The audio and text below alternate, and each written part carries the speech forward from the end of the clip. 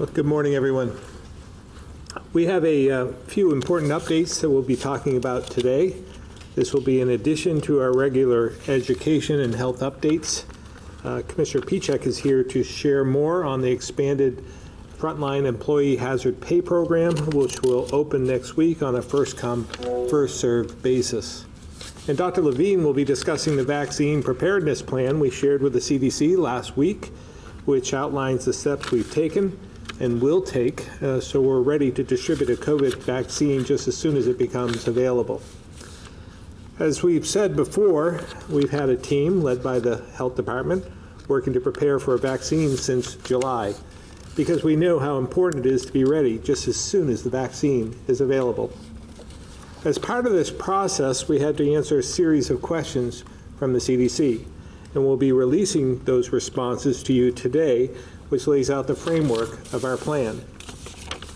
It's important to note there are still a lot of unanswered questions from the federal government, which will undoubtedly impact our distribution plan, but we're fully prepared to customize it when we receive those details. The bottom line is this: Vermont will be ready to safely distribute an approved vaccine when one becomes available. And while the federal government hasn't given us the quantity of vaccines we'll receive, please know we'll be prepared to distribute whatever we get, whether it's 1 or 623,000. With so many unknowns, this is difficult work, but we've got a strong infrastructure in place, and we've been working for months to learn from past experiences and further strengthen our systems. I want to thank all of those who have been involved in this planning process and who will be doing the work as we move forward, including Drs. Levine and Kelso and their teams, the Department of Public Safety and Vermont Emergency Management, the agencies of Human Services, Digital Services, and the Department of Aging and Independent Living, as well as many other community partners. This has truly been a joint effort.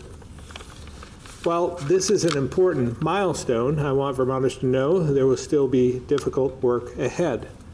This won't be over immediately, even after we get a vaccine, but there is light at the end of the tunnel. So we need to continue to be vigilant and smart. Dr. Levine will also be sharing an update on new cases, which unfortunately includes 28 reported last night. This is an important reminder of why we can't become complacent. We need all Vermonters to think about what you're doing each and every day and take the steps needed to keep safe. Wear your mask, keep 6 feet apart, avoid crowds, and follow the travel guidance. These are simple steps that will help us live our lives while still managing the virus and ensure we come out of this stronger than before. I thank you again for continuing to help us get through this. I realize this is difficult and exhausting, but we can and will get through this. So with that, I'll turn it over to Dr. Levine.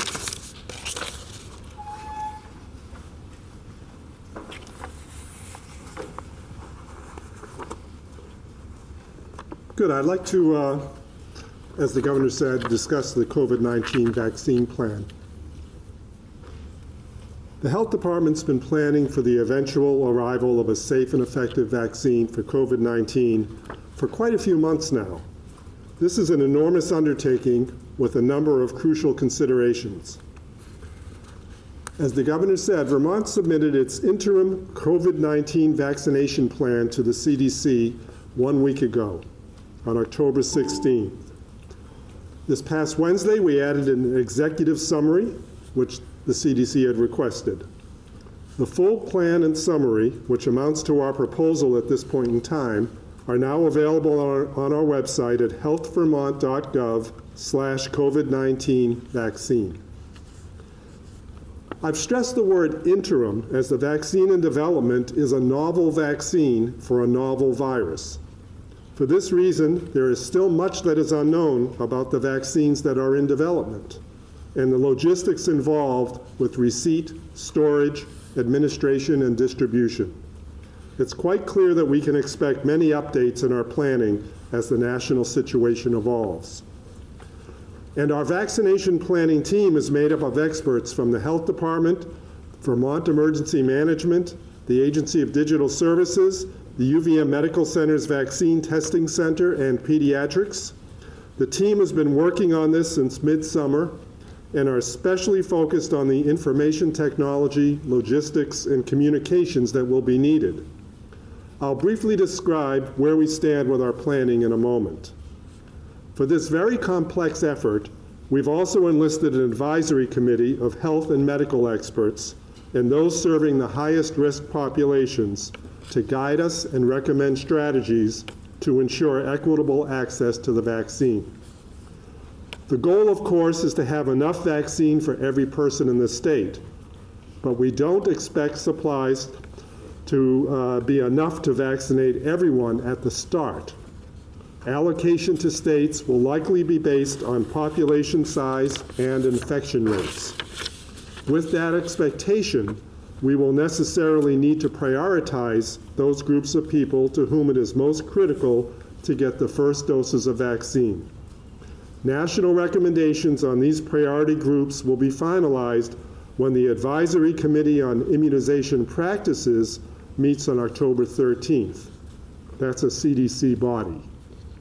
Healthcare workers who provide direct patient care, first responders, plus residents and staff of long-term care facilities are likely to be among the first to be vaccinated.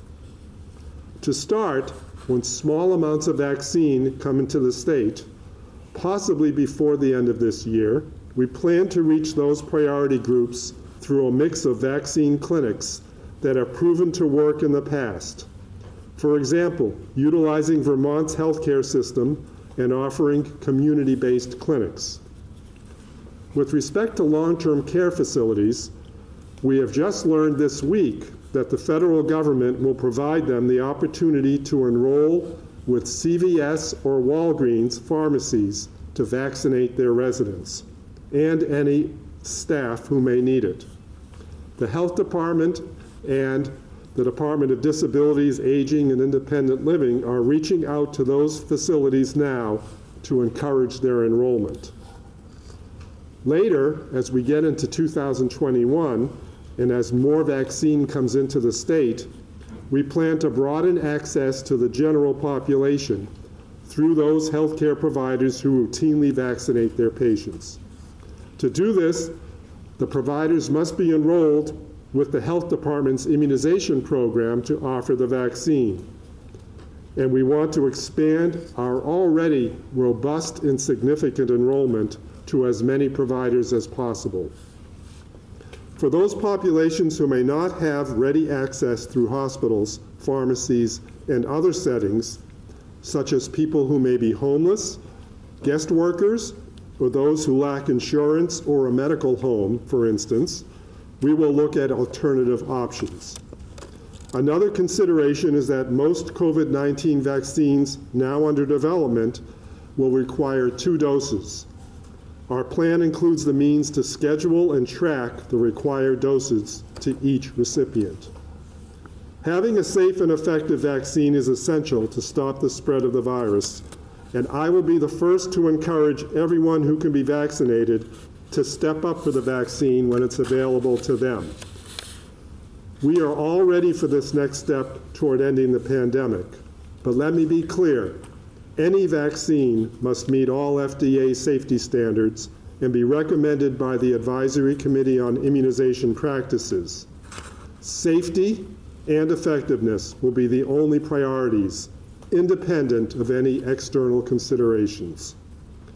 This is an enormous undertaking with a number of crucial considerations, and I hope I've illustrated them for you well here today. They go well beyond the logistics and the communications and the information systems needs. Most people want to know, do we have priority groups? How are they selected? How do we make sure that the right people get the right vaccine when it's available and over time, and get it as quickly as possible to the larger population? We are confident that the groups we've assembled are up to the task.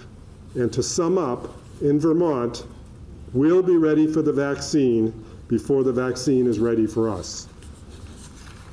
I'll turn it back to Commissioner Pichak next.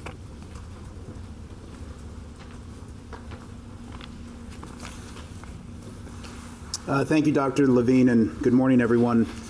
This past summer, the Frontline Hazard Pay program was established to recognize those in the healthcare field primarily who continue to show up for work while facing the great uncertainty and risk that the pandemic brought during its most fearsome time here in Vermont.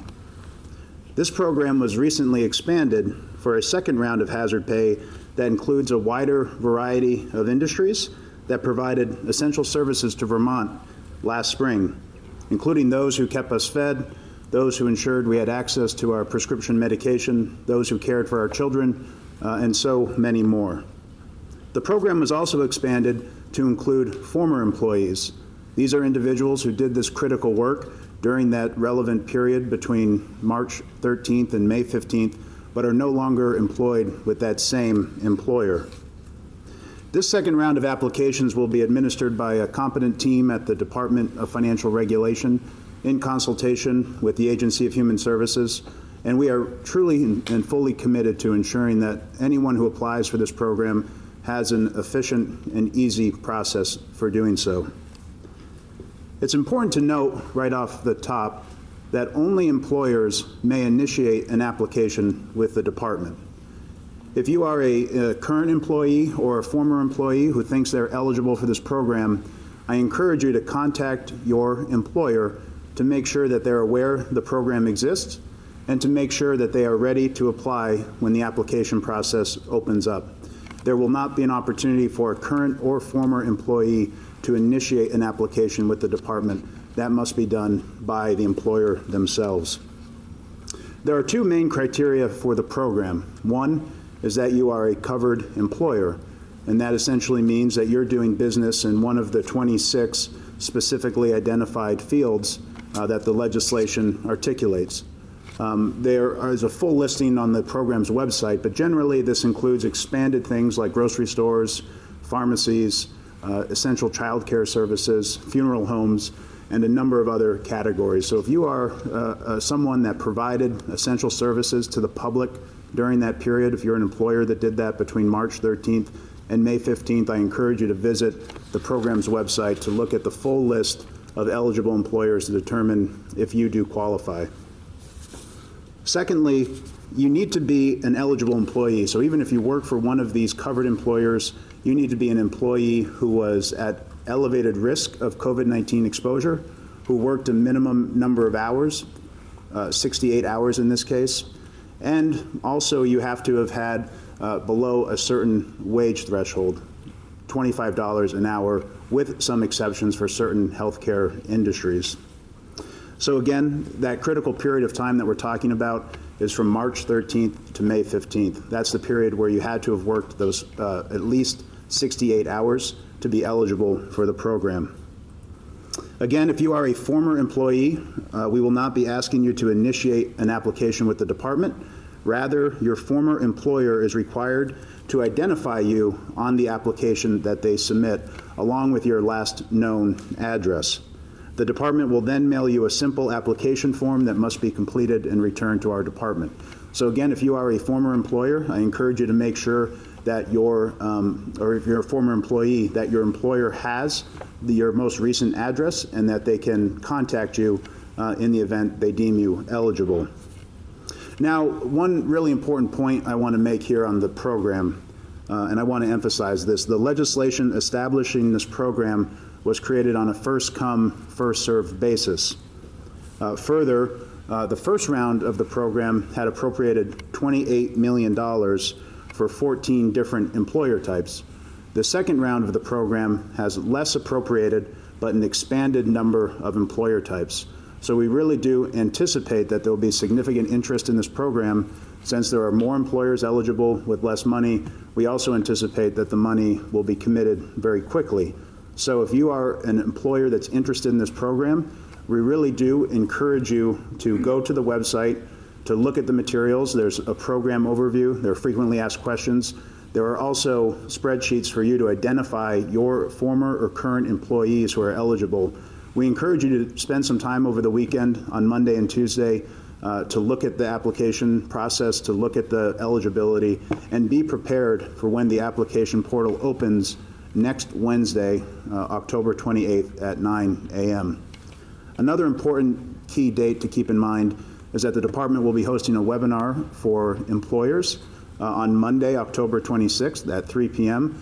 Anyone that has interest in the program, wants to learn more, has looked at the materials and has questions, we encourage you to attend that webinar. You'll have an opportunity to ask questions and learn more at that time. So we look forward to administering this program. Those that have questions can visit our department's website. There's contact information and an email submission form as well. Thank you very much.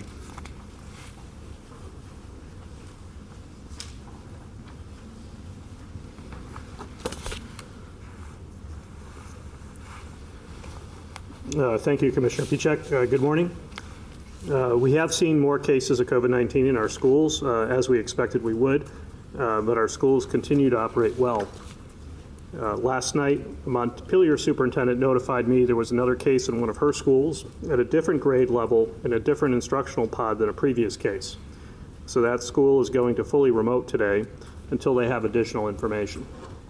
The ability of our schools to have options to navigate changing health conditions will be very important as we head into the winter months and particularly the flu season.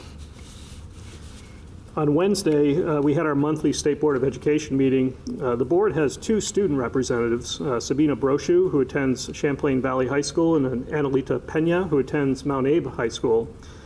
Typically, the student representatives are asked to give reports at these meetings, and their insights add a lot to the board's deliberations. This week, both students commented on how a new normal was settling in their schools and how they took some comfort in the daily routines of their schools, even though the routines in their schools are not necessarily the same. We've been successful in reopening our schools and continue to operate them safely. And one measure of that success is certainly the small number of cases that we're seeing and the ability of our schools to continually to operate when cases do occur. But perhaps a better measure of our success is reflected in the comments of these students. Our ability to provide some stability and routine in the lives of our students while operating our schools in this unprecedented pandemic emergency is an incredible accomplishment. And we certainly appreciate the efforts of all Vermonters in keeping our schools safe. On the front lines of this work are school nurses. School nurses are pragmatic and resourceful professionals who have been critical to the success of our schools during this pandemic. Louisa Driscoll, who has been a school nurse at St. Johnsbury School for over 20 years, was recently named Vermont School Nurse of the Year. I want to congratulate Louisa and thank all of her colleagues for their hard work and dedicated service. To support the continued success of our schools, our task force of medical and educational experts has been meeting over the last 4 weeks to finalize revisions to our health guidance. That work is now complete and will be published shortly. The revised guidance will go into effect in mid-November to give schools time to adjust to the new requirements. I thought I would highlight some of the important changes in the guidance. I think the changes could be described as a general tightening of some of the required precautions in anticipation of the cold weather and moving more activities inside. A key aspect of our mitigation strategies in schools is to require a daily health check for students and staff at the beginning of each school day. In the revised guidance, a new requirement has been added to the daily health check to include screening for travel to ensure students and staff are in compliance with our travel guidance. Another change pertains to distancing requirements. Previously, students in grades pre-K through 5 were required to be situated no closer than 3 feet. The grade levels for this standard have now been extended to include grade 6. Related to the distancing requirements is new guidance on the use of barriers. Plexiglass barriers were permitted to reduce the minimum distancing standards, which are 3 feet for students in grades pre-K through 6 and 6 feet for students in grades 7 through 12. Barriers are still permissible as an additional safety precaution, but they can no longer be used as a way to reduce distancing requirements. We made this change because we wanted to ensure a more consistent approach to distancing as we move into winter. We also provided new guidance on distancing in cafeterias. Under Step 3, which was enacted on September 26, Schools may now use their cafeterias for activities such as serving meals at lunchtime. Our guidance now speaks to distancing requirements that must be utilized in cafeteria settings. Our revised guidance addresses a concern about open windows on school buses during colder weather. School buses will now be required to have at least 4 windows open, but they are permitted to close some windows based on the weather conditions if necessary for safety reasons. I will say one of the more challenging areas of the task force, was creating guidance for indoor music activities. Each student activity, like music, needs to be evaluated based on its relative risks. This is why, for example, we provided different guidance for football than we did for cross-country running. Music presented a significant challenge because many music activities, such as singing, playing wind instruments, are inherently more risky in indoor spaces because of the potential to generate increased respiratory droplets and aerosols. In our revised guidance, we are permitting some music activities in indoor spaces, but these activities are very restricted. We are permitting individuals to practice when a student is the only occupant of a well-ventilated room, and musicians must wear masks and follow other precautions. Our sports planning group, led by Secretary Moore, continues to work to finalize our winter sports guidance, and I expect we'll be able to provide an update on this work next week. That concludes my update. I'll now turn it over back to Dr. Levine.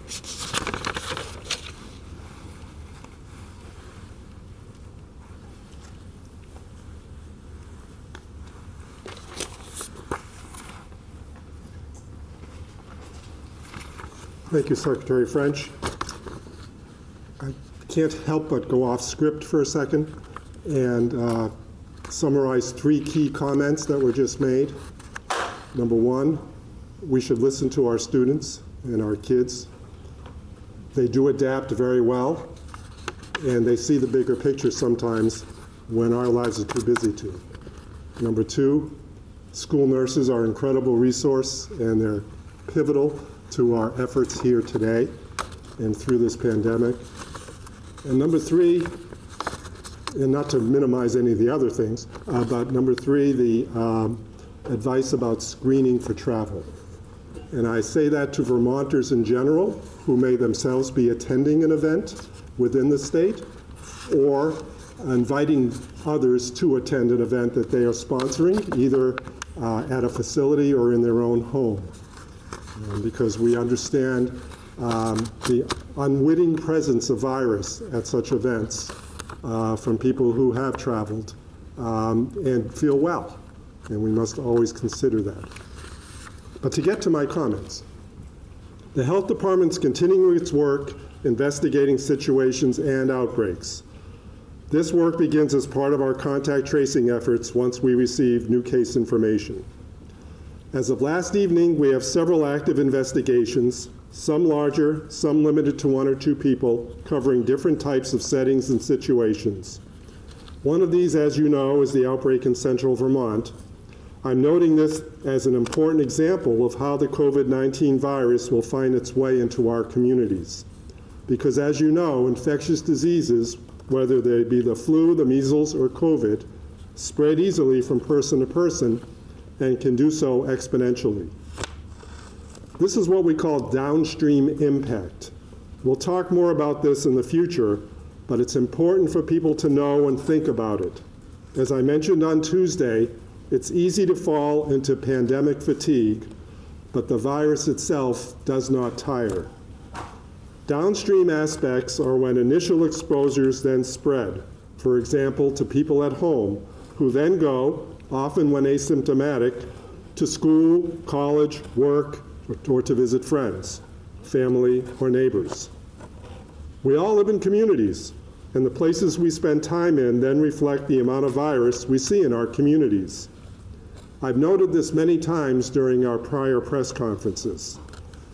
Just to give you a sense, this outbreak in central Vermont now involves 2 colleges for 6 cases, 7 schools for a total of 12 cases, 7 workplaces for a total of 12 cases, and 2 hospitals with 2 cases.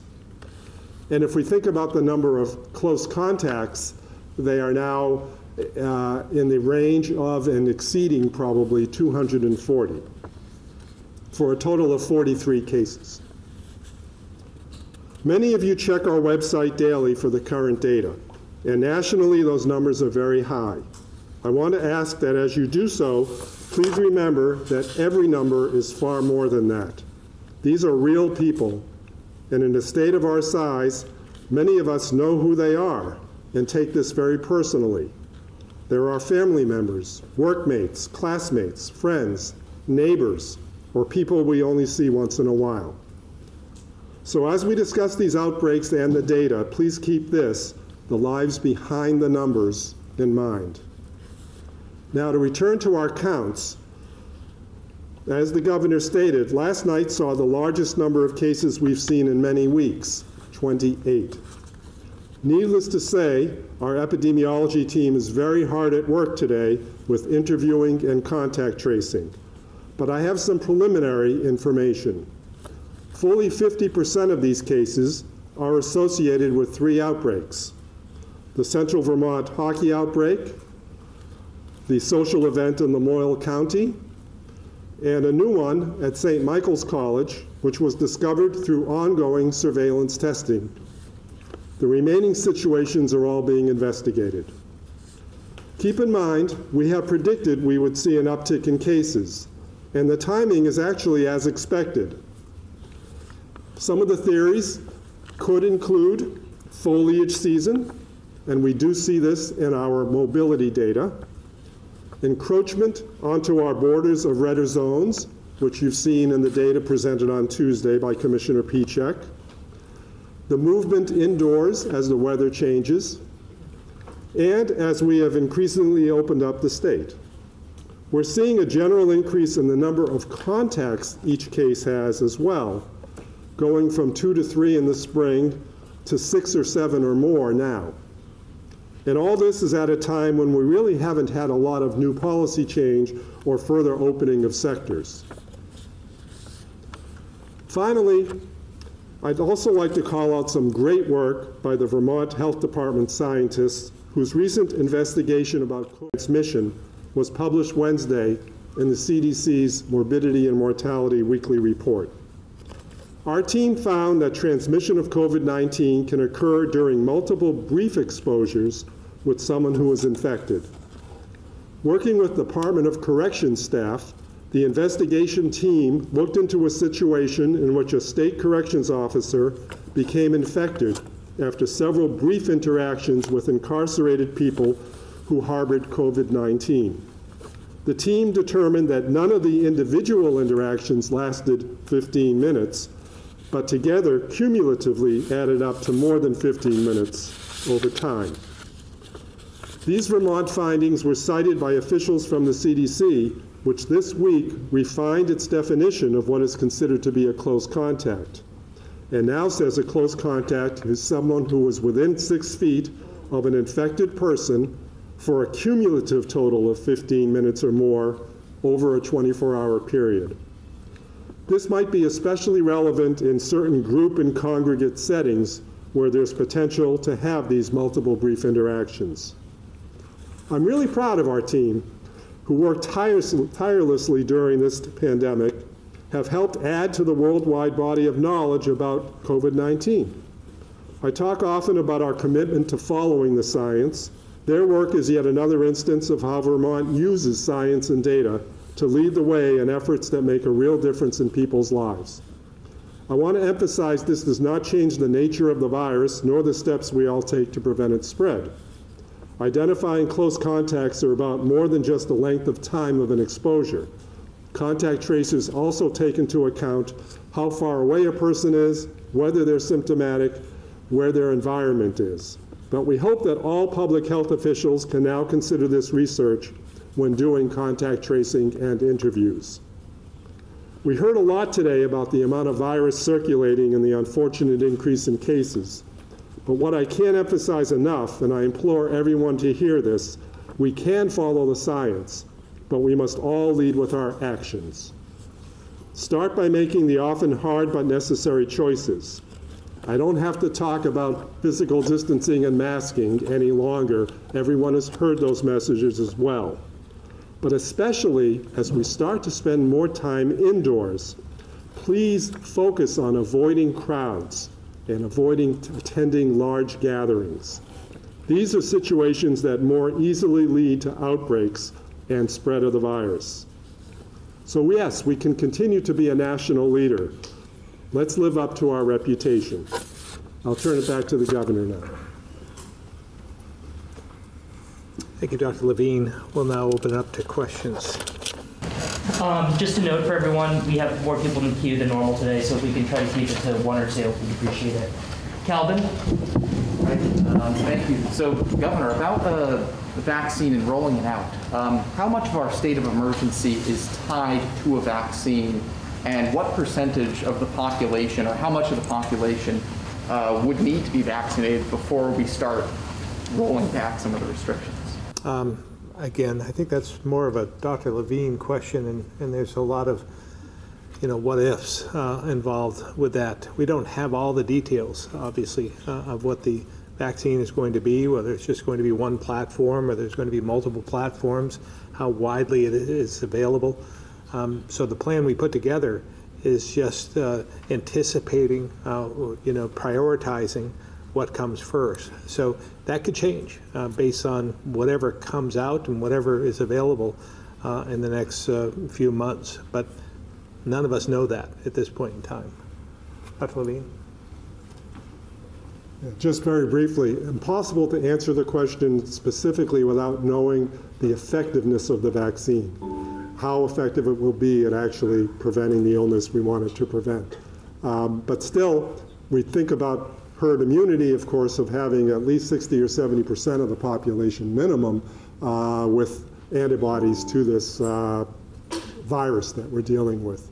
And that's why I continue to talk about us leading a parallel course. The vaccine going on as it will, but during that same time, all of the things that we tell people every day about the masks and this distancing and the crowds, et cetera. On a separate note as well, Politico is reporting that Senator Sanders potentially, if Vice President Biden is elected, Senator Sanders would be interested in serving as the Labor Secretary. The Vermont Constitution says that you would be able, or whoever wins, I suppose, in November would appoint a replacement temporarily until a special election could be had. I'm wondering if you've had put any thought into this, and maybe who you'd elect. No, I think there's a lot of ifs there, Calvin. First of all, I would have to get elected on November 3rd. The former vice president would have to be elected. I would suppose, I guess that the current president, if he was reelected, might consider Senator Sanders for Labor Secretary, but I doubt it. And then, Senator Sanders himself would have to have interests. So there's a lot of ifs there. I've answered this question before. I've historically, whenever there's been an opening with the legislative branch, appointed a person in the position from that party. And in this case, it's complicated with Senator Sanders. He has run as an independent. He has been nominated. He ran as a Democrat for president, but he's turned down the nomination in some of his roles as or his races for the Senate and the House. So I would choose someone, if we're playing the what-if game, I would choose someone that is independent, that isn't seeking the office. Because, again, as you noted, this is a temporary appointment, up to 6 months. It could be far less, depending on when the election is held, and that's determined, I believe, by the governor as well. So, again, a lot of what-ifs, but I would want a fair process, fair for everyone, someone who could represent Vermont in much the same way and could hit the ground running as well, because we only have 3 members of Congress here in the state, 2 senators and 1 House member, and it's vital that we have someone representing Vermont the way they have. So again, I don't take it lightly, but at the same time, there's just a lot to get through before that even comes to be. This question can either be for you, Governor, or Dr. Levine. Who's paying for the vaccine distribution when it comes out? Is it money from the government? Will the state have to pick up the bill? Are you hoping CARES Act money would help cover these costs? I mean, how are we paying for this? Yeah, I believe that'll be new money. I'll let Secretary Smith answer that question. As Dr. Levine had talked about, there's two paths. Long-term care facilities, that's a federal program.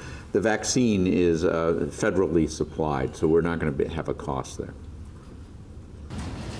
And then would that money come out of CARES Act money, possibly CARES Act money, or just the government? Come out of the government's budget. And another question I'd like to follow up on for Dr. Levine or Governor Scott is with these recent outbreaks in certain clusters, are you going to reevaluate possibly limiting gathering sizes at all? I think one that comes to mind is the Lamoille County case. That was a wedding. Do you want to limit gathering sizes as we get into the colder months to prevent these outbreaks? Yeah, again, we've been very careful about how we open things back up, and I'm comfortable with what we've done thus far. While these outbreaks are concerning, they aren't to the magnitude other states are facing. As I looked again, I think I used this the other day, but I looked again for yesterday. While we had 28 last night, Wyoming, with a population much less than ours, or 50 to 50,000 less than we have, had 10 times that number, almost 300. So again, this is about mitigating and managing, and whatever we do in the future, we'll pay attention. We watch these numbers every single day. And what we'll do is maybe alter in a strategic way, surgically, and not and maybe enforcing some of the guidelines that we've already have in place. Because I believe if we follow the guidelines, that's the safest approach. I think when we let our guard down, we become complacent. We don't mask up. We travel from different areas or go to different areas that we shouldn't be traveling to. We gather in clusters of people that are unsafe. That's when things happen. So if we adhere to the guidelines, I believe we'll be fine. But again, we watch this each and every day. Anything you want to add to that? Well said, thanks. Steve? Governor, now as the map closes in on us, obviously Clinton County has now gone red on the latest travel map. I'm just curious what your reaction is to this, and where how uncomfortable should Vermonters be now as far as travel back and forth, and really when you talk Clinton County and some of the counties on the Connecticut River side, how enforceable is it for folks to go over there recreationally and just say to heck with it? Well, again, this is in our hands, literally in our hands. We have control over this. So I would advocate that Vermonters don't become complacent. Don't take this lightly. And if you're traveling to another state, make sure it's not to a red area. And if you do travel to the red area, you got to quarantine when you come back. It's as simple as that. And whether it's on our border or 300 miles away, it's the same thing. The virus doesn't know the difference. Again, we have to be vigilant. We have to be smart about this. We have to use common sense because, again, it may be familiar to us, it may be just across the border, but that doesn't mean that it's not dangerous to us. Just use your head and be smart about this. Are you concerned that we don't really color code Vermont that much, that at some point we may have to do that with counties in Vermont over the winter here? Well, again, we'll watch that on a daily basis. We are concerned, obviously, of people coming into the state. We still have a low positivity rate in the number of tests we've done over the last week. The percentage of positives is still low. So we put ourselves in a pretty good position, but we have to pay attention. And we'll make changes as needed, but not anticipating any huge changes, and certainly not the changes and put into place guidelines as we did initially. We've learned a lot from this, and we can be much more surgical and more exact with what we do. But I would, again, reinforce, underscore, follow the guidelines. It's pretty simple. Thanks. Okay, we're going to the votes now. Peter Hirschfeld, DPR. Not sure if this is best addressed to Secretary French or Commissioner Levine, but on Tuesday you reported 13 confirmed cases of COVID-19 in 12 schools, with 8 cases under investigation. What are those numbers today?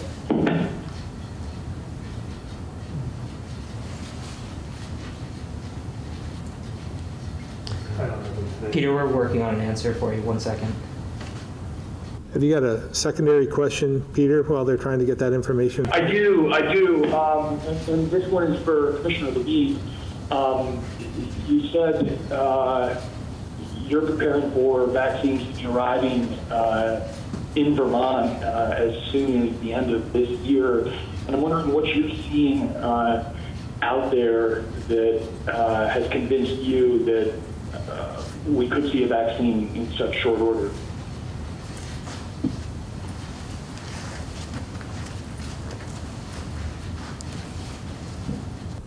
To be clear, I don't have a crystal ball that you should rely on super much on this regard, but I am relying on what I'm hearing from some of the scientific trials and people involved with them, as well as even Dr. Fauci, who ventured to say perhaps one might be available by the end of the year.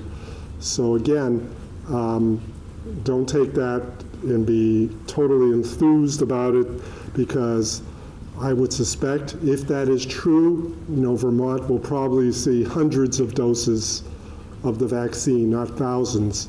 The thing I'm enthusiastic about is that if some of these early, we'll use the word promising vaccine candidates do come to fruition, the investment that this federal government has made with its warp speed operation is mainly on having those companies enter into production before approval has occurred. So if a vaccine makes it to the finish line, there'll be an ample amount to start distributing to states, even though any individual state may not get a super large amount of it.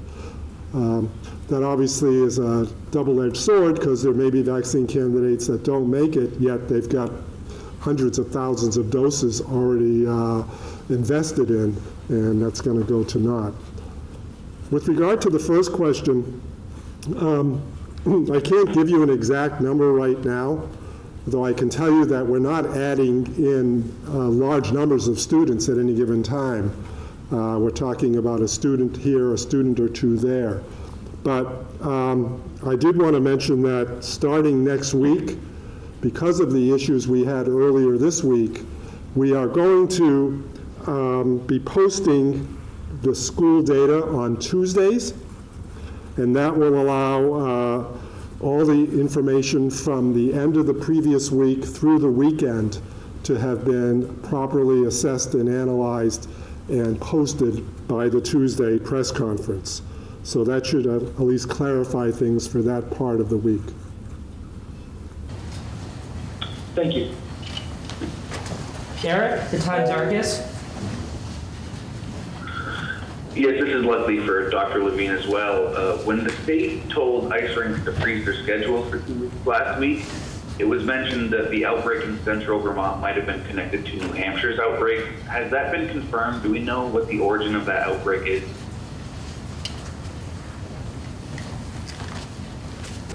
In the beginning of your question, you said when we told who to freeze? The ice rinks to freeze their schedules. Oh, the ice rink. So, we don't have 100% confidence about the origin.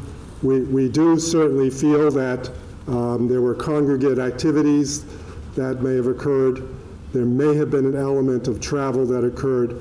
But unfortunately, it's very hard to pin down if that's actually where things began. because cases develop kind of in concert with one another. So I don't want to give you the certainty that you may be looking for, because I can't. But we, again, as we analyze this, feel that travel may have played a role, and that activities in a group setting may have played a role as well. And also potentially one other element being teammates carpooling together. So I've heard a few times that we were expecting to see some cases come up with schools back in session and other things going on. Are we on track for what was expected? Are things going better, or are things going worse? I think things have gone extraordinarily well, to be honest. We've had, even when we've had cases, the schools have by and large been able to operate completely, and even sometimes the same classes that have been involved have been able to operate completely. And when Commissioner Pichak shows his data on Tuesdays and compares us to states that are doing very well, like Maine and New Hampshire, we compare even more favorably than them. So again, knowing that we, as you said, predicted we would have cases and predicted that it wouldn't be a totally seamless operation where nothing happened at all, I think this has been quite good. And I think it's also quite good on the college front, even though I mentioned another outbreak today. Fortunately, that outbreak has been diagnosed, if you will, by surveillance testing of that population. And though we don't know a lot more yet, because obviously the investigation is just unfolding, that's a college that for the next day has announced to its community that things are going to be remote. But while we gather information, they'll see how next week looks. But again, the colleges have done very well too. So I think, again, you know, we were fortunate to open schools and open colleges at a time where we had sufficient suppression of the virus to make those activities be more successful. And we hope to see more of the same. Okay, thank you. As well, Eric, I might wanted to also look at another indicator, and that's the number of hospitalizations. We received a report this morning, again, as of yesterday, there was 0 cases confirmed in the hospital at this time. Nobody on ventilators either. Our number of deaths is one of the lowest in the nation.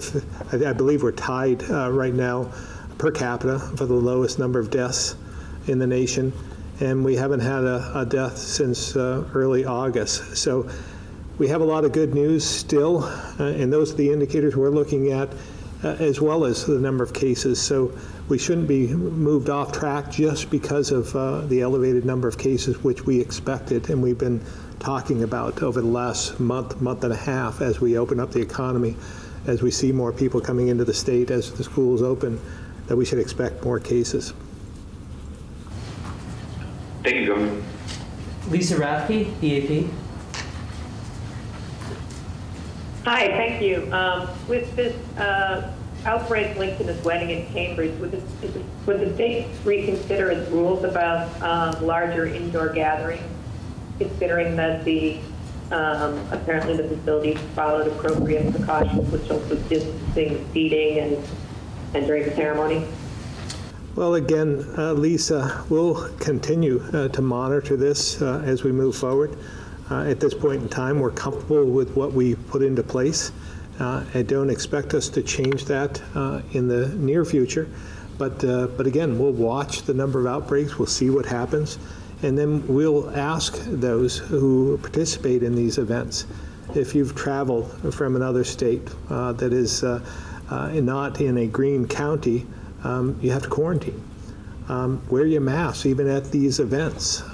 Keep apart as much as possible. If you're sick, don't go to the event. I mean, there's all kinds of self-responsibility that each and every person must take when they participate. So again, we'll be strategic, surgical, if we make any changes at all, and trying to make sure that people adhere to the guidelines we have in place at this point in time. Okay, and then I also wanted to ask, have you voted yet, Governor? I have not. I still, I'm not sure whether I'll be voting in person on November 3rd or turn it into my town clerk, but I just haven't voted at this point. Okay, and can you tell us who you plan to vote for president? I will let you know after I vote. I haven't determined that yet. I know who, again, I want to reinforce the fact that I am not voting for President Trump. Who I'm going to vote for, who I'm going to write in or vote for has yet to be determined. Okay, thank you. Mike Donahue.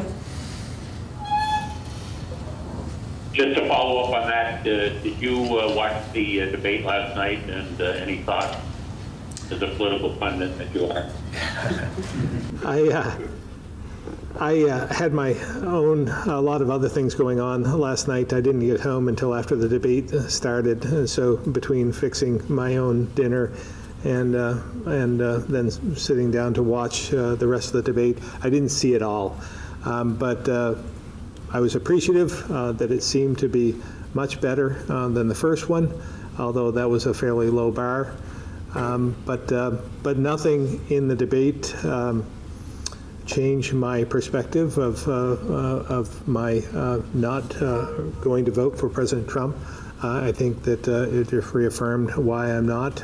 But at the same time, I learned a little, but not a lot from the debate.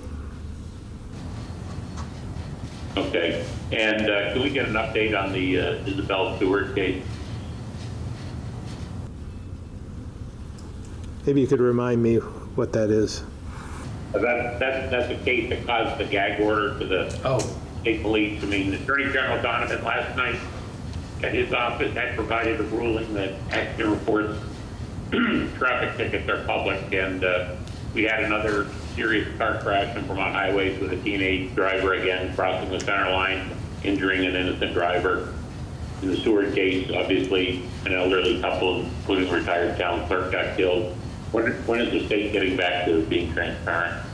Yeah, I hadn't heard that official ruling from the Attorney General that was released apparently last night. Maybe Commissioner Sherling has more information on that. Certainly, Governor. We haven't received a ruling per se from the Attorney General's office, as I indicated, Mike, last night when we chatted.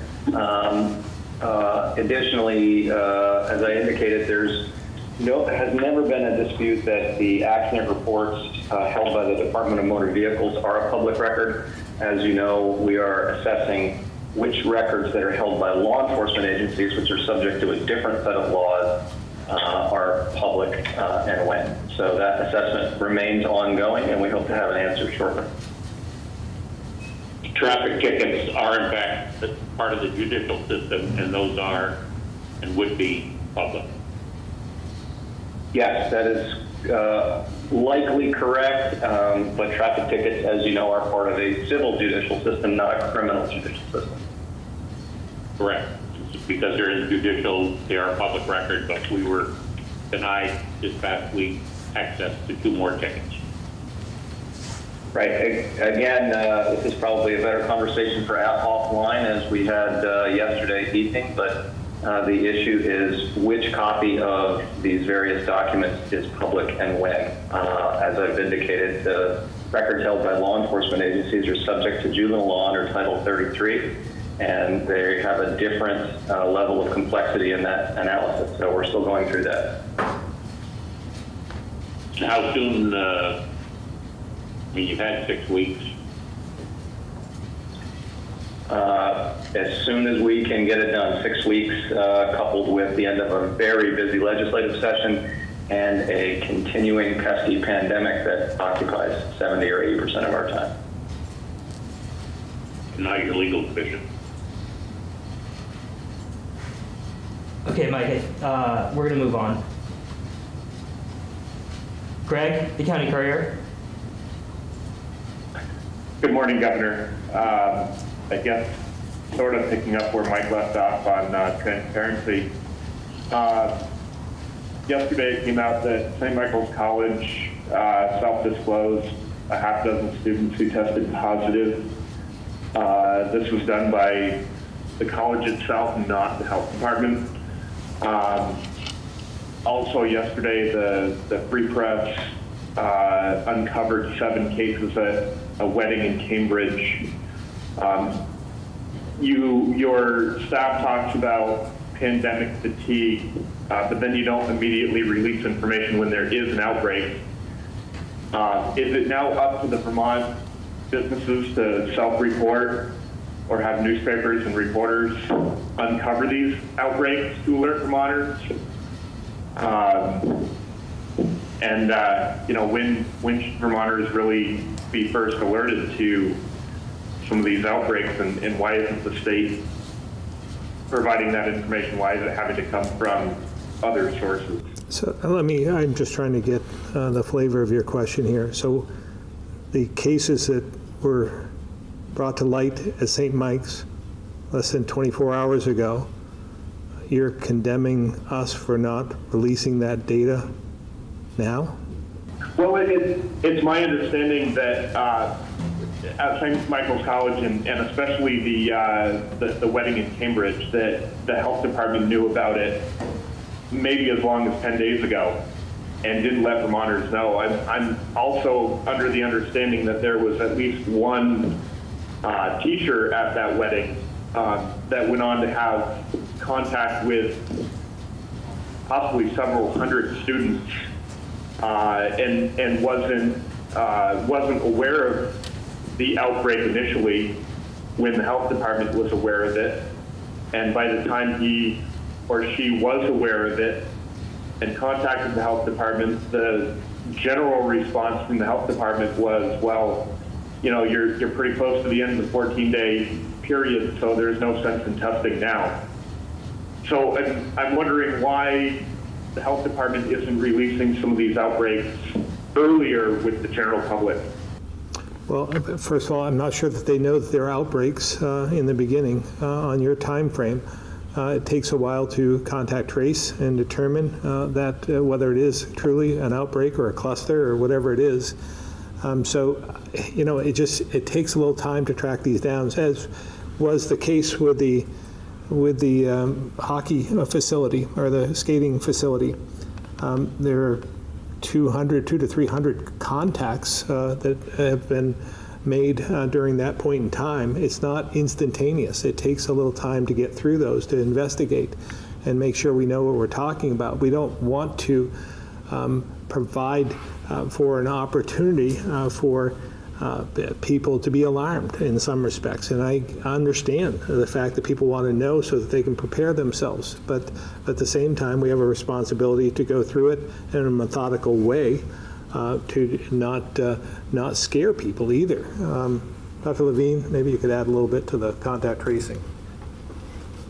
Yeah, I'd just like to pick up on what the governor's saying. There's no concerted effort to be non-transparent here at all. You should understand the number of outbreaks and situations that are being dealt with at any one time. Frankly, many of which are very self-limited and don't require us to inform the public. There are things that absolutely the public needs to know about right at the moment because there may have been an exposure to a whole bunch of people and we can't find them any other way but putting out a press release and making sure that everyone is aware. Now, with the St. Michael's experience, the results came in yesterday. There's been discussion with the administration at St. Michael's, and St. Michael's actually put out its own communication to the greater university community, which we as a health department would think is more than adequate for the illumination of that to everyone around. We, along with the governor's team this morning, just did an entire timeline of the events that occurred with the Central Vermont Memorial Civic Center outbreak. And you would be quite impressed to see that things do not come to light right away. People are exposed on a certain date. They become symptomatic on another date. They decide to test on another date. The test result comes back on yet a further date. And then all of a sudden there's a flurry of activity because it may be the first time anyone is aware that actually anything was going on there. With the wedding you're talking about, again, no concerted effort to hide anything, but at the same time, no threat to the public based on the interviewing and the contact tracing that occurs at such an event. So again, we're not trying to hide anything from anyone, but at the same time, with multiple events going on, they might be of some interest to people, but they're not of paramount concern to every individual in terms of their own risk assessment, wondering if they haven't learned something about something and they are at more risk than others. Okay. I guess that answers a little bit of that, but there were still 6 or 7 cases at that wedding, and to have 75 plus people there possibly, and some of those, maybe even many of those who work with the general public at any given time. Last week we weren't told about a ER doctor in St. Albans until myself, a member of the news media, brought it up in this press conference. So it just seems like we're hearing a lot more from people and businesses about outbreaks in their communities than we are from the health department. Yeah, understood. But again, even with the ER doctor, an assessment made at the time that case turns out to be a positive test, understanding of how they were or were not linked with other situations, and understanding when they were and were not at work and who was at risk. Believe me, the employer is very concerned about those things, as is the health department. So I would submit that it's not necessary every time an isolated case arises in a community for that to be on the front page news. The other thing at the wedding, again, I'll impress upon you that there's a tremendous amount of contact tracing that occurs at an event like that when that many people are there, so that we can get a clear idea of how might people who were in attendance are at risk, and then how they may have put others to risk in our greater communities. So again, I'm looking for letting the professionals do their work and trust in that work, because literally, if we were in a state that was far more populated, there would be 10 times as many situations we were doing at every one time, and people would be bouncing off of walls learning about one thing or another and wondering what was going on at a time when they actually weren't at any risk at all.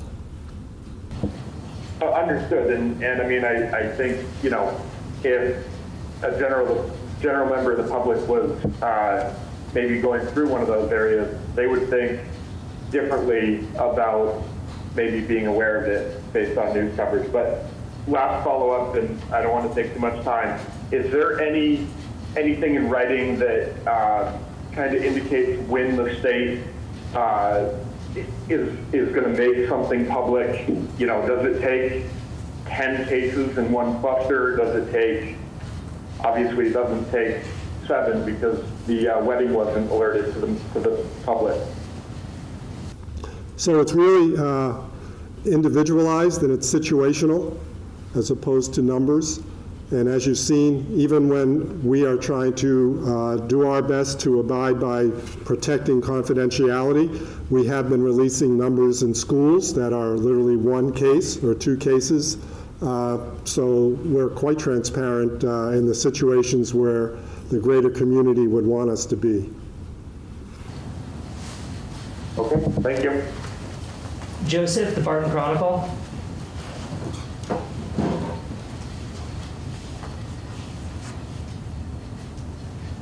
Hello, Governor. I think this is also for Dr. Levine. Dr. Levine, you mentioned that some of the candidate vaccines require 2 doses.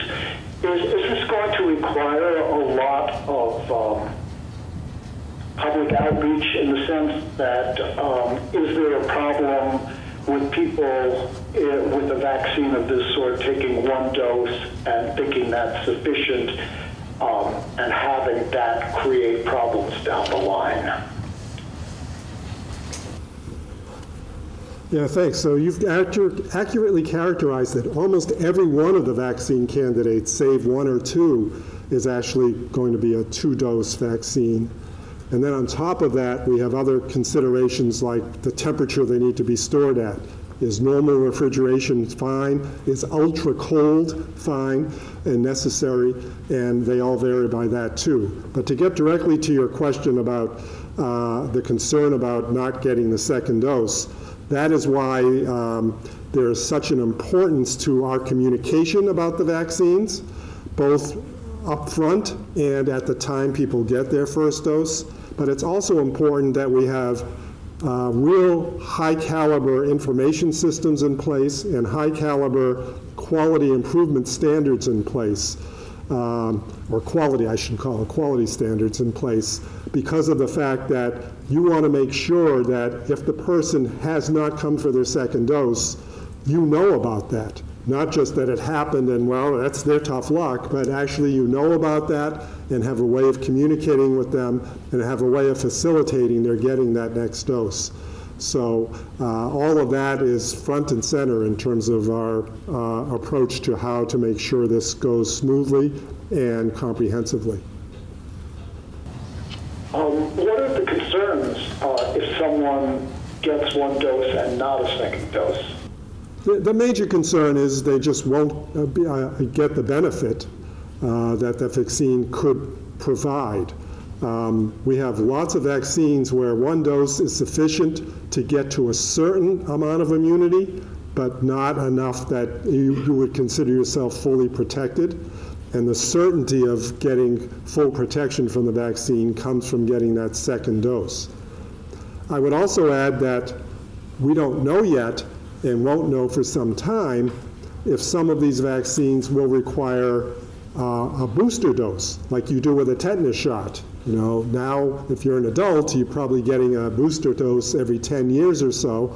Well, will the COVID vaccine require you to have one a couple years later, 5 years later, 10 years later, or what? Obviously, those questions can't be answered at this point in time, but they are further considerations. In which case, that would just get added onto the list of the vaccines that you have to get during your lifetime, and you'd know the interval, and your healthcare provider would be able to send you reminders when the time was up.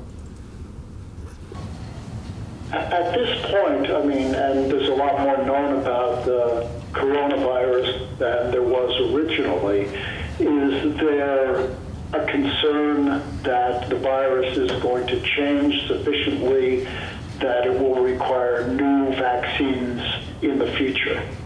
Yeah, so, you know, I think the concept you're thinking of is mutation, and things that we encounter on an annual basis with the flu vaccine, requiring us to be very careful with the formulation of that vaccine and what flu strains it will cover. The coronavirus family doesn't seem to operate that same way, so the hope is that the vaccine will be more durable, if you will, and won't have to be reformulated in different ways because the virus has been reformulating itself in different ways. But again, as I said before, this is a novel virus and a novel vaccine. So we will still have a lot of learning to do once we have a vaccine and see how it performs and watch the virus over the next several years. Thank you very much. Kat, WCAX. Hi, also for Dr. Levine. Are you tracking any COVID-19 clusters in Waterbury?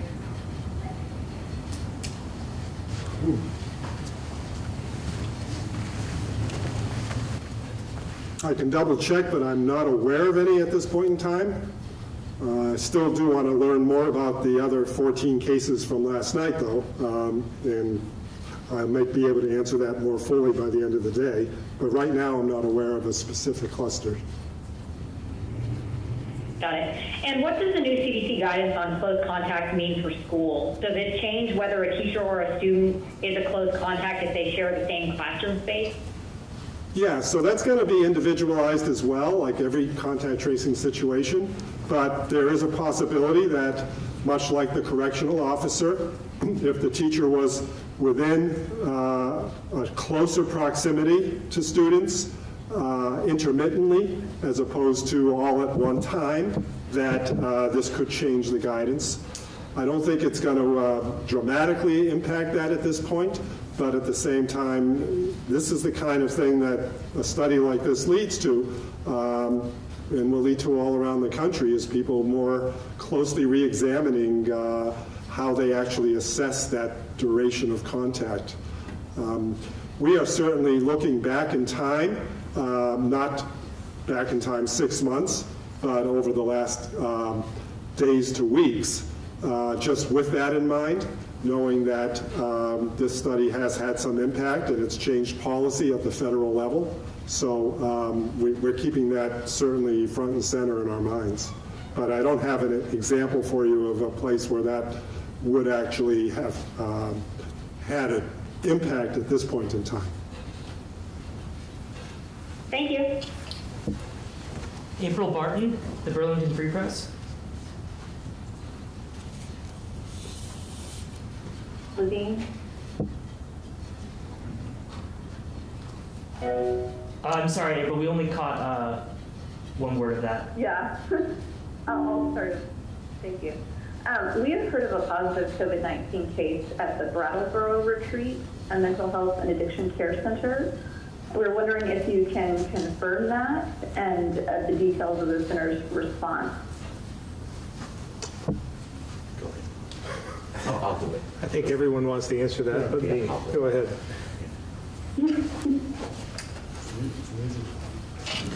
Yeah, this has been a strange case, I think, is because there have been multiple negatives and a positive.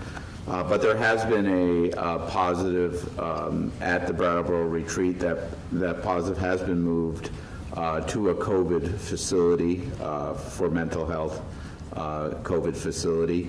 The testing has taken place within that facility of that particular floor. I believe the results have been negative so far with any other either patients in the Brattleboro Retreat or any staff people within the Brattleboro Retreat. I think testing took place yesterday. I think we got the results this morning. Okay, thank you very much. Mm-hmm. Tim McQuiston, Vermont Business Magazine. Hi, Governor. I was wondering if Michael Harrington was on the line. It wasn't clear whether he was around. I had a question about sole proprietors, self-employed. Give it a try. I believe he is. Okay. Hi, Michael. The question is, I've gotten a few questions, which means you must have got hundreds about this, concerns from self-employed sole proprietors. One was about tax returns that weren't filed in time, and therefore they missed the deadlines and are still waiting for at least some of their benefits. And another couple of cases were sole proprietors who it appears were put in as regular UI, and it seems to me that they should be PUI. And I was wondering how it stands, but I know this is a complicated bunch of cases involving the self-employed or sole proprietors. And I was wondering what they can expect going forward, and how are those cases being cleaned up, and any other information you could have to help them along. Commissioner Harrington, I think you might have to press *6 to unmute.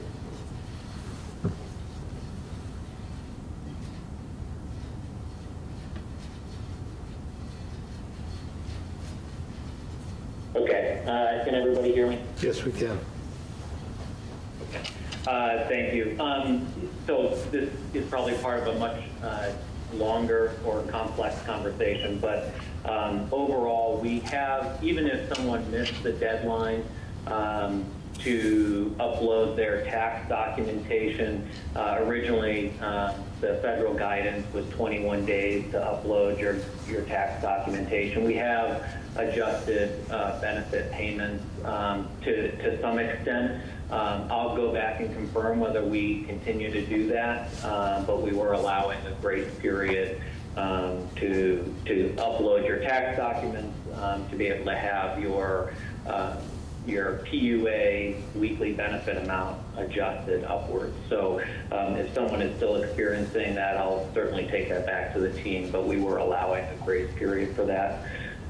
With regards to the other piece, the challenge, and without knowing a specific case and looking into a specific case, I do know what has been a challenge, and both for our team but also for individuals who are filing, is that the federal guidance is clear that if a person is eligible for even $1 of traditional unemployment insurance benefits, they cannot be eligible for pandemic unemployment assistance. They must be paid out of traditional UI, even if their primary source of income is through their self-employed business. So what has occurred and does create a challenge is that someone may have a part-time job in which that employer does pay contributions on their employment, or they may have had a job in the past before they became an independent contractor or self-employed individual, and because of that other employment, they are eligible under traditional UI. And so, you know, there have been cases where individuals have asked to be placed in PUA because it's more advantageous in terms of the benefits they are eligible for. However, the department does not have that discretion. The federal guidance is clear that if you are eligible under UI for any amount, you cannot receive pandemic unemployment assistance. And so that does create a challenge, both for the department, but also obviously for the individual as well. And I know of a couple of cases anyway in which people were paid, and the department is trying to claw back some of the, or all of the payments. What can you tell those people? Is that just so? Yeah. Those, or? What ends up happening is, as someone comes through the door, they're placed in a program based on the information they provide at the time, or the information we have on hand. So they may have been placed in EUA because they indicated that they were an independent contractor or sole proprietor. However, then as we learn more about the claim, we are able to identify that maybe they have prior employment somewhere else and need to be moved into a different program, and that has gone both ways. So again, usually what ends up happening is, as more information is gained about a claim, again, if you remember early on, we tried to automate this process as much as possible so that there weren't backlogs at the front end of the process. However, what ends up happening is, if someone experiences an issue or contacts the department for some other reason, and we get turned on to either a discrepancy or additional information as part of that process, our claims takers and specialists have an obligation then to make sure that person gets moved into the right program, the appropriate program for them, which will be, you know, we have already begun an audit of this process, both internally, but we also know that there is heavy oversight from the Office of Inspector General through the U.S. Department of Labor to ensure that people are being paid out of the correct programs and are meeting the requirements. So again, this is all part of that quality assurance and quality control process. Can you tell me how many people right now are on UI and PUA? I can pull that number if you give me just a second. I think it's under 28,000 at this point total. And the last number I have for, it's the week ending October 17th, there are actually less, it looks about, again, and these are unverified numbers. You know, we will report those on a weekly basis, but just as of 10/17, we had 13,438 people on traditional UI and 8,749 people on PUA. All right, great. Thank you very much. Thank you. Guy Page.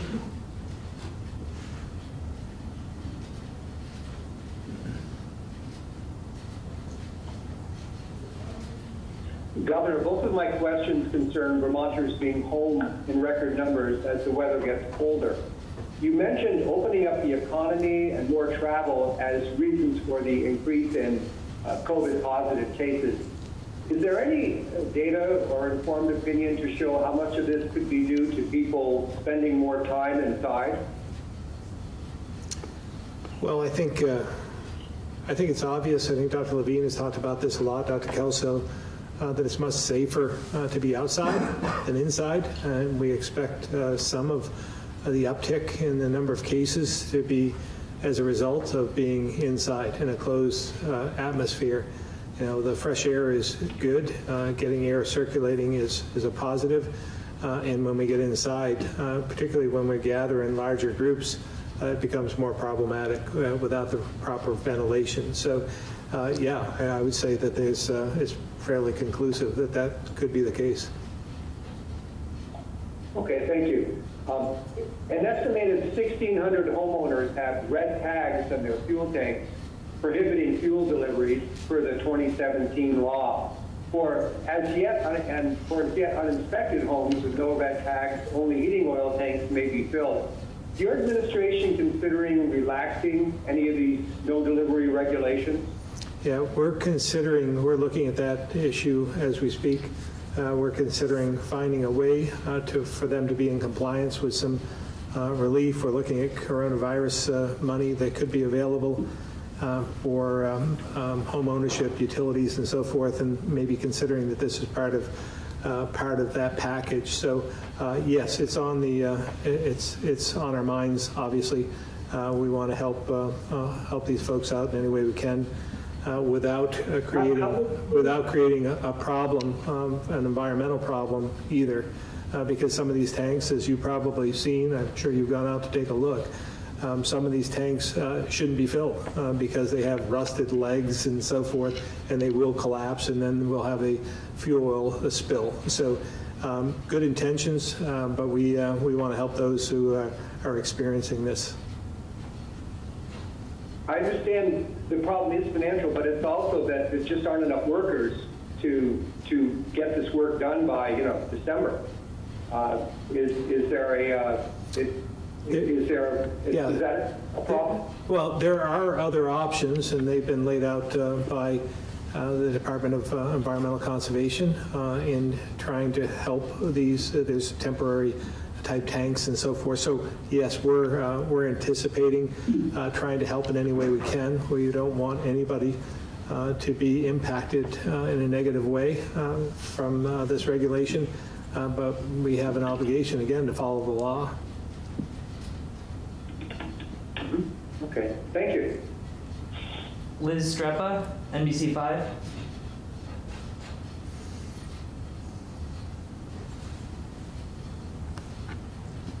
Wasn't that me, Ethan? Oh, I'm sorry. Is that Stuart? Yes, yes. Thanks. Governor, just a quick one on the prospective Sanders replacement. I get that Chute's appointed independent, but just to be clear, one who caucuses with the Democrats as Sanders does, right? Yeah, I mean, I want this to be fair, something that I've done, again, consistently. as during my 2 terms as governor, when there's an opening, I don't have to, but I want to make sure that we do things in a traditional way, and that's to appoint someone from the same party, and also, has the same type of approach as well. So in this case, again, Senator Sanders has caucused with the Democrats. I would anticipate I would look for the same type of, from a more left-leaning type of independent that would obviously caucus with the Democrats. All right, thank you. And not to get wonky, but I just wanted, we've gotten the same questions from viewers that Tim raised a minute ago about the true unemployment rate. And you said on Tuesday that you said 25 or 6,000 Vermonters are out of work, and the Labor Department says it's 13,000 or so, and that the monthly unemployment rate is 4.2. But that discrepancy, I mean, what is the true unemployment rate now? Yeah, well, again, the 2 numbers that Mike had given were separate, the PUA and the traditional unemployment. So together, it's somewhere between, I don't know if it's around 25,000. I didn't do the math, but so that's been dropping over time. So again, what we need to look at is those who have dropped off the unemployment goal after the unemployment roll, and why they were released from that, and whether they're employed or not. The number has always been, from my perspective, how many people employed. So that's what we should be looking at as well. So we don't agree with the methodology that the federal government is using to determine the unemployment rate. We believe that the unemployment rate is higher than that. Commissioner Harrington, anything you can add to that? Do you have a number? I would agree with you, Governor. If we simply just took the numbers at face value, again, these are a snapshot in time, but our unemployment rate is likely somewhere between 6 and 8%, even though we're reporting 4.2%. So that certainly creates a discrepancy, and it's not that the data being reported through the household survey is incorrect. I think we just disagree fundamentally with the methodology being used to determine the rate, which then determines the benefits for individuals. Great, thank you very much for clarifying. Aaron Patenko, VT Digger.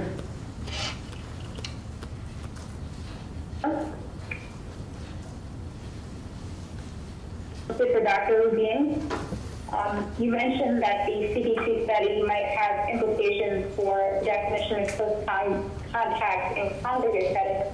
What about schools, especially K-12 schools? An epidemiologist cited in the Washington Post said that schools were specifically wanting to see settings where this kind of new definition of close contact might be particularly worrying, or might make them have to reconsider how they lay out their plans for reopening. Do you have any thoughts on that? Yeah, I gave a version of this answer earlier today, I think. I do think schools will be a renewed focus across the country in terms of contact tracing. Because teachers can have that kind of intermittent contact with students at perhaps closer distances than we would otherwise guide them to do. Even if they're short duration, they may add up over the course of the day. So we have to look at that very carefully. But at the same time, there are plenty of situations where teachers are actually much more at the head of a class, distanced from their entire class, sometimes even with other types of barriers in place, etc. So we don't want to overgeneralize. We just want to make sure that in every individual situation we can account for perhaps cumulative time at short distances. So it is a very valid point to make, and I think it will influence contact tracing nationwide. In Vermont, are you doing any specific follow-ups to the story, like, reviewing your reopening guidance for schools or for other settings like nursing homes, and trying to see if you need to issue any recommendations, or, is it going to change what guidance to give the contact tracers, or what is happening with the results of the study? Yes, so yesterday our entire EPI team actually met specifically with this topic as their whole agenda to really operationalize how it will impact their contact tracing efforts from this day forward, and frankly from the last week or two back as well. But in terms of reopening and future stuff, I don't think this will have an impact on any of that, because the guidance we give for how one exists and operates in any setting, school, workplace, what have you, really isn't going to be changed because of this study. It's much more a manifestation of asking the right questions in the contact tracing and protecting those who we're talking with. Ultimately, contact tracing is an activity that is there to protect and promote the health of the people we're talking with as presumed contacts, so that they can do the right things in their own health, they can quarantine themselves and protect others around them and their greater community. So we take the work very seriously, and that's where it will have its major impact. Okay, thank you very much. Lisa Loomis, the Valley Reporter. Hello. Dr. Levine referenced mobility data earlier, so it sounds like the state does have access to it. I'm wondering if that local mobility data could be included in Commissioner Piczek's weekly report. I think we talked about that before, and I think he is. It was included in Tuesdays. Yeah, it was included in Tuesdays, and I think he's including that every week now. Lisa? I don't believe it was included in Tuesday. What we saw was a graph showing 2020 tourism versus 2019 tourism, but that actual very specific mobility data slide was not included.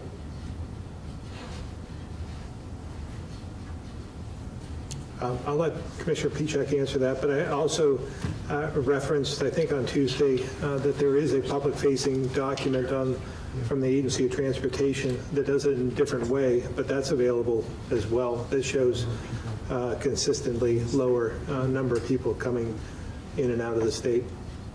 Commissioner Piczek. Thanks, Lisa. So the mobility data that we presented on Tuesday included that year-over-year analysis that we mentioned, and also a percent change from 2019 to 2020. So when Dr. Levine was mentioning earlier that there were more visitations into Vermont, he meant that the percent that we were down compared to 19 was smaller in the fall than it had been at any other point in the pandemic. I think we were down like 40% over the summer, and certain weekends through the fall that got up to only down being about 15 or 20%. So it seemed as if we had more visitors back to a more normal state during the fall foliage season than we had previously. Is it possible to have that slide that you had presented earlier this spring that showed the extent to which Vermonters were staying home compared to residents of other states? Is that still available? Is that data available? Yes, for sure. So the internal mobility you're talking about within Vermont. Right, yes, we can. To other states. Yeah, for sure. Yeah. We can certainly include that. We have that information, and there was it's in preprint, but there was a study just recently that looked at where people congregated in terms of what they considered risky locations, basically areas that are small, dense, and have the possibility of transmission. And during the summer and the spring, Vermont had were least likely to go to those kind of places compared to the rest of the Northeast. So just another reinforcing metric in terms of Vermont's compliance. Thank you. And Governor, you mentioned earlier that there may be, you would be considering increased enforcement as a possibility with cold weather and more COVID cases approaching. Can you say more about what increased enforcement would look like? No, I mean, we haven't talked about it in great detail, but we put, forth guidelines that we expect people to follow, expect establishments to follow. My feeling is, based on what I'm seeing in some respects, due to the contact tracing, that some people are becoming complacent. They're not doing the things they're supposed to do. And so we would just want to, instead of rolling back some of the guidelines, which I don't think is necessary at this point in time, and not looking to close down businesses again, just looking for people to comply with what we've laid out and what was working beforehand. So again, we haven't contemplated what that would look like, but from my standpoint, just making sure people continue to do what we've done over the last 7 months and we'll have to continue to do over the next few months is going to be key to our success here. And certainly don't want to roll back anything that we put into place thus far. Thank you. Alex, Local 22, Local 44. Hi, this question is also... Dr. Levine, you mentioned before that the numbers that we're seeing right now, the COVID cases, is expected, but at what point does this trend become seriously concerning for you?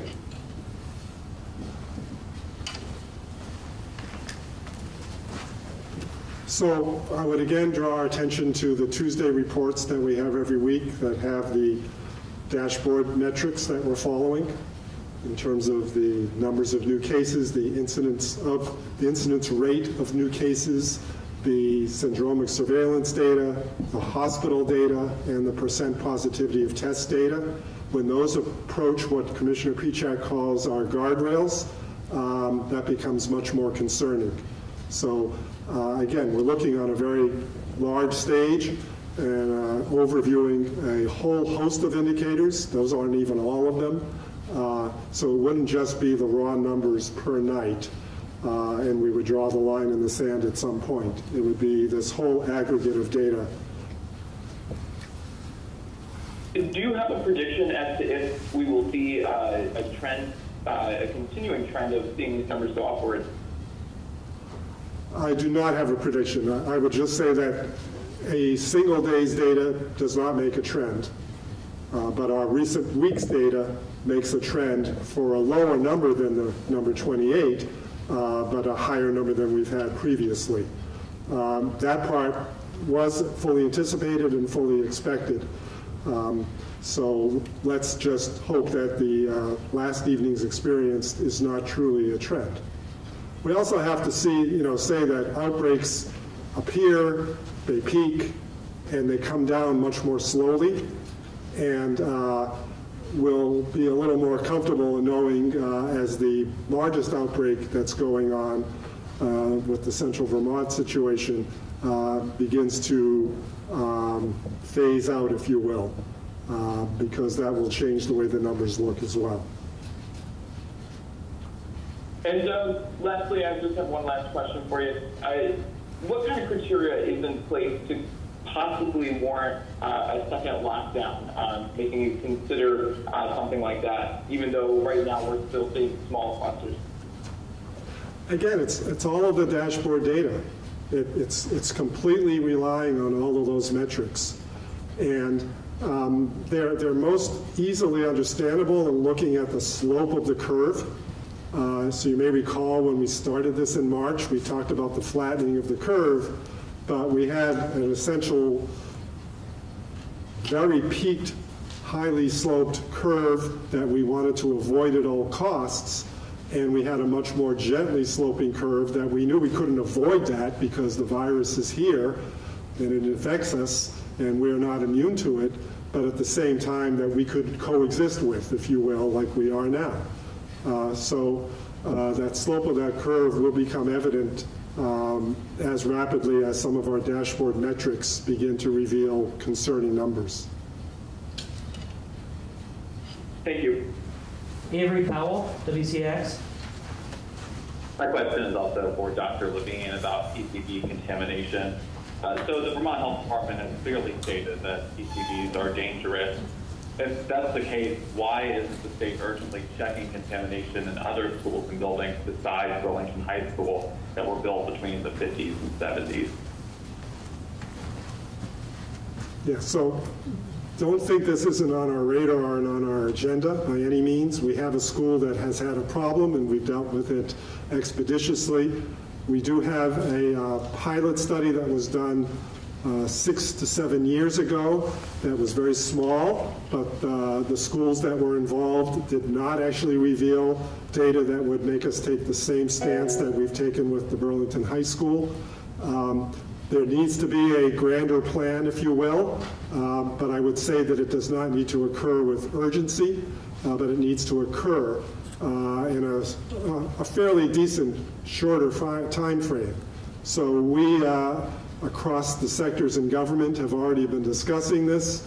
Obviously, this is a very big project, if you will, and requires a lot of thoughtfulness, would require some funding and discussions with the legislature as well. So it did not really push us to jump to all of a sudden checking every other school in the state as quickly as you are indicating.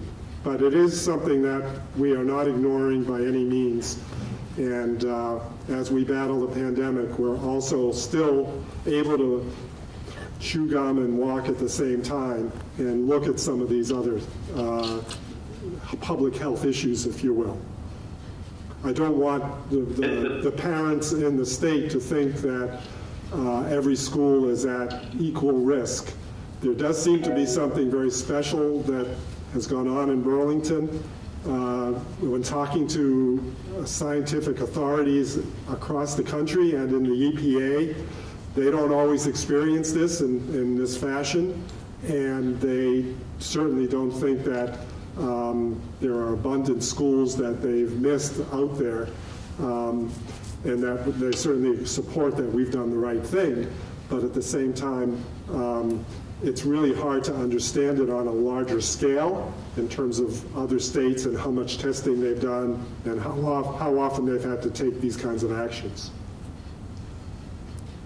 That was kind of my follow-up, was whether you see Burlington High School situation as unique. Yeah, fairly unique, I would say. Not me, myself, but those who are in environmental health and the Environmental Protection Agency. Thank you.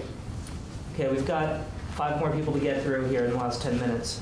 Celine MacArthur. Oh, can you hear me? We can. Can you guys hear me? We can. Okay, thank you. Good afternoon. I'm asking this on behalf of some of our viewers. A Vermont business is struggling to stay open. It's a salon, part of one of the last industries allowed to open and with some of the strictest health and safety guidelines. One of the business owners argues the guidelines are a one-size-fits-all approach that doesn't make sense. One person for 200 square feet and one customer per stylist. If you know the industry, they say that doesn't allow for enough revenue to survive and leaves employees simply sitting there often waiting for a color process, for example, instead of taking another customer. They argue even a slight adjustment in the guidelines to keep them afloat. So my question has a few parts. Have you traced any COVID cases back to salons in Vermont? Do you have inspectors who can go out to Vermont businesses who are appealing state guidelines to see what they have in place and determine if exceptions could be made? Because as you said earlier, state leaders can be more surgical and exact with what they do. And this is the final money-making season of 2020, the holidays, where salons can generate enough revenue to survive the first quarter of 2021. So how long do they have to wait for the state to make a concrete move, and what can you commit to doing? I can repeat any if needed. Thank you. Yeah, I think I can sum a lot of that up, and I'll ask Dr. Levine to add to it. But you know, from our standpoint, we recognize that there are a number of businesses who are impacted. One size doesn't fit all. This isn't perfect. This is something that's been catastrophic to a number of businesses, particularly in the hospitality sector, in restaurants and lodging and so forth, but also to the salons. We have been taking a look at how we can surgically make some changes in the guidelines to allow for different salons to make adjustments, but it hasn't been the highest priority at this point in time. Again, with the outbreaks we're seeing, with the spread that has been, with the close contact spread, in particular in an enclosed environment, We just want to make sure that we're not adding to the problem. And again, until there's a vaccine in place that's widely distributed and safe, we are going to have to mitigate this in an imperfect way. And we've done the best we can thus far, but we'll continue to look at ways for any business to surgically, strategically trying to alleviate some of the pressures they may be feeling. But at the end of the day, we have to make sure that we're not adding to the problem that we're seeing today. Dr. Levine?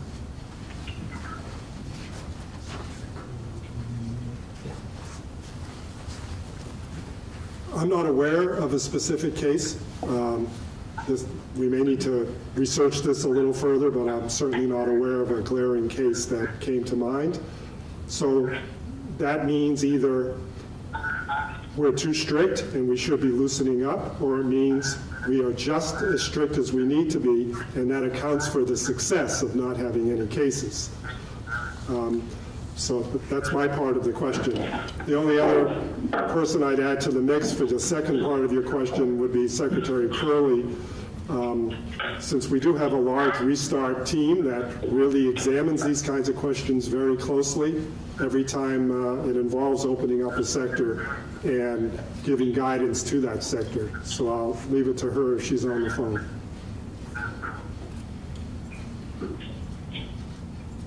Yeah, hi there. This is Secretary Curley.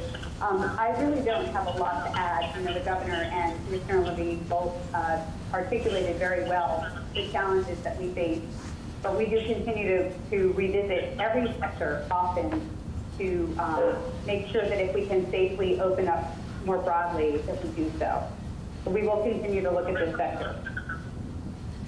And a follow-up, if I may, to Dr. Levine, would it be something that you would be comfortable with? Because in terms of, you know, these operators are saying that it would be a small adjustment, so it wouldn't turn into a situation in which there would be large gatherings. It's different than a restaurant or another business like that. So just looking at it, just on the surface right now, would it be something you'd be willing to look at, just adjusting it slightly, just enough customers so they can stay open? Again, I'm not sure that we're going to decide this on the program today, but Dr. Levine and his team, they do take a look at every change we make. We do this together. It's not done in a vacuum. So when there is something brought to light, there's something that ACCD would like to change, the Restart team wants to advocate for, it's brought before Dr. Levine and his team for acceptance. So that will be the case with this situation. It has been the case with every single change we've made. So nothing will change with the structure and the process that we've been utilizing over the last 6 or 7 months. Understood. Any time frame for them? We meet, you know, well, again, this isn't on a time frame in some respects, but just so you know, the Restart team meets multiple times a week. Dr. Levine's team, with myself and others, we meet multiple times a week. So we take all of these up every week, sometimes multiple times during the week, and sometimes it's put forward, and it takes 3 or 4 weeks for us to get comfortable based on what we're seeing in the data and the science to implement. So it's not instantaneous. I wouldn't want to put it on a time frame, but again, we consider these all the time. And something we might have considered and decided not to do 3 or 4 weeks ago will be re-forwarded, and then if the timing is right and we see other states doing something that hasn't added to the issue or the problem, then we might move forward with it. So there's nothing that I can't tell you what time frame it's going to be on, but it's always on the table and will be considered. Governor, thank you. Governor, it's Secretary Curley. Can I just take this opportunity to remind viewers that we have grant opportunities available for exactly this reason? And those grant opportunities, there's more information on the website at accd.vermont.gov. Certainly reach out to us because, again, when businesses have unmet need as a result of the COVID crisis, they may be eligible for these grants, and it really can help them survive this difficult time. Thank you. Yeah, we do know how difficult it is for all of these businesses throughout Vermont. That's why we've been committed to putting as much money forward from the CARES Act as humanly possible. We haven't received all of what we've asked for, but we know that what we've done has helped them survive. But we're going to need more. We're going to need more help from Congress as well to come up with another package, stimulus package of some sort, so that we can help these businesses like the salons and the lodging facilities and the restaurants survive over the next few months until there's a vaccine in place that is safe and distributed. Andrew McGregor, Caledonian Record. Yeah, good afternoon, Governor. You said this week with neighboring counties turning yellow and red, the guidance indicates that people don't have to travel for an essential purpose. They should use common sense and not go. I know Grafton, New Hampshire crossed the threshold and is now at 458 cases. But the same travel map also shows Washington County is at 596 cases per million. If one were to consider their actions based solely on the data and from a public and even personal health perspective, should Vermonters consider avoiding non-essential travel to Washington County or any other counties that cross the threshold? Yeah, I think Vermonters should be aware of what's happening around us. Now, obviously, with all the reports and the outbreaks and so forth that we've seen here in Central Vermont, I think they should be careful. I think they should be wary again and just adhere to the guidelines we have in place. We can't shut down Vermont in some respects, but we can be more careful and more diligent and vigilant as we move forward. So that's why we keep advocating. And again, those simple guidelines, if they're put into place, you should be fine. But we can only control things within our own borders. And for the most part, Vermont, within our own borders, we're safe and healthy and fine and have good numbers, and we can be proud of what we've done. But we're not insulated by what's happening in other states. And as we've seen with the travel map, there are more red areas cropping up every day. So again, we just want to get through this next wave and be safe and keep Vermonters safe. So all we can do is be diligent individually. Okay, and on topic for Dr. Levine, a lot of the Washington County cases are connected to the hockey spread. You noted earlier it impacts 2 colleges, 7 schools, 7 workplaces, and 2 hospitals at this point. Is there anything unique about this outbreak and what I'm assuming is a multi-community spread that's more significant than other outbreaks? And do you know how many towns or counties have been impacted by it?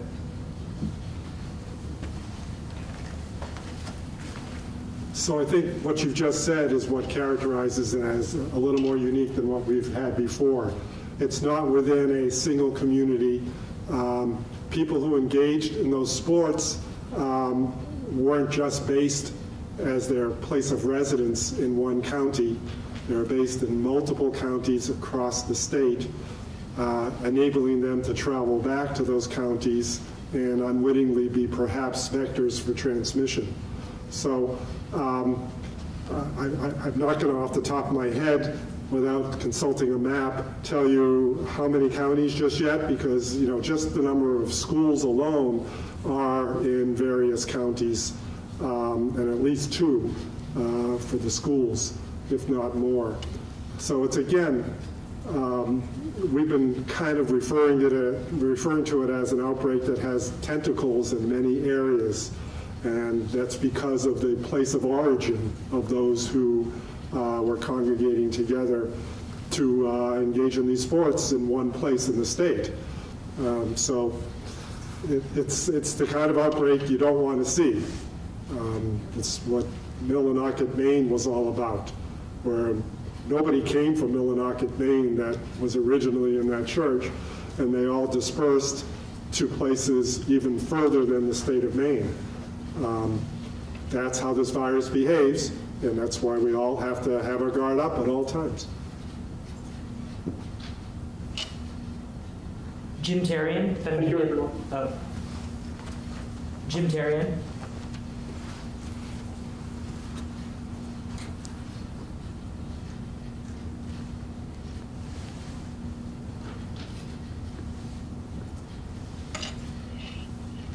Jim, you press *6 to unmute.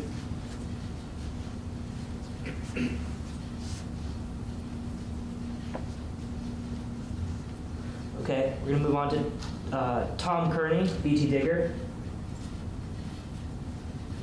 And this is, if the CDC contact tracing study is expected to increase the number of people asked to test and quarantine in Vermont, including in schools, is that likely to occur? First. Secondly, since Vermont's been a leader in dealing with the virus, since this contact tracing study was done in Vermont, why did the state health officials wait for the CDC before evaluating their own protocols? Is this Tom or Jim? Tom. Tom. Okay, thank you, Tom. For the first question, it's really unclear how much this will uncover or not uncover, but we do believe it will increase the work of contact tracers throughout the country more, and it will have a yield. I just don't know the magnitude of that yield. And it will protect more people, which is really the ultimate goal. Again, contact tracing is an activity that's done by professionals to make sure that everyone stays safe. And staying safe may mean knowing your own status and what you need to do, but also helps you protect others and keep them safe. So it will enhance that nationwide. With regard to our own data, I mean, you know, you always want data to be verified in other settings, scrutinized by the scientific community, and obviously published so that it can receive even further critical review. So sometimes it's premature to have an experience and change the world, but because of that, you need to be very careful in that endeavor. And we've learned that so often during this pandemic, where many studies come out about a particular topic, and then one further study comes out that all of a sudden people want to pivot on, even though it's not consistent with anything that came out previously.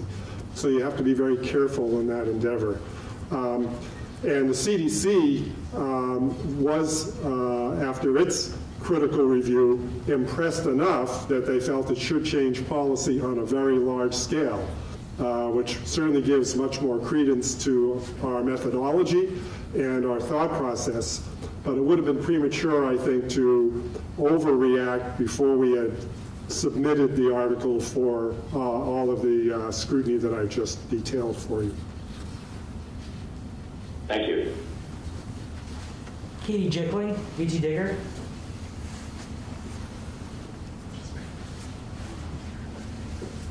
Good afternoon.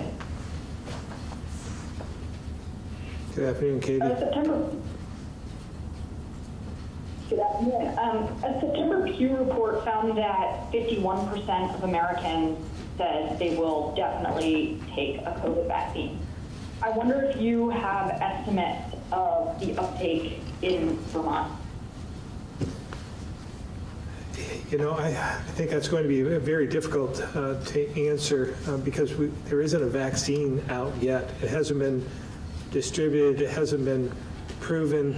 I think people anecdotally, from my own perspective, if people see that it's effective and it's safe, they'll want it. And they want to keep themselves safe. They want to keep this from spreading. They want to get back to normal.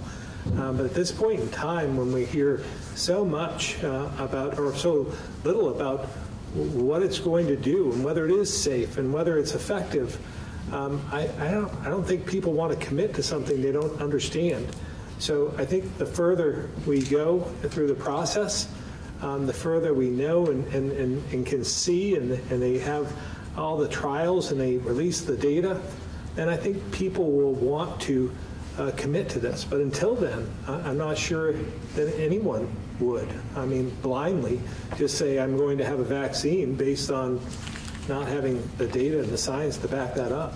And we have not conducted the survey. Yeah, and we, Dr. Levine has just said we have not conducted a survey at this point.